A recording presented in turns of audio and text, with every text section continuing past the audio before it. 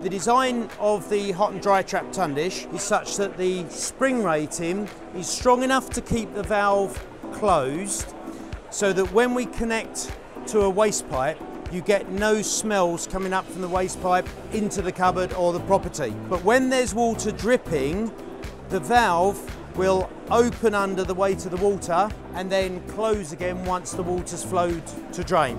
Unique to hotun is the open-sided construction.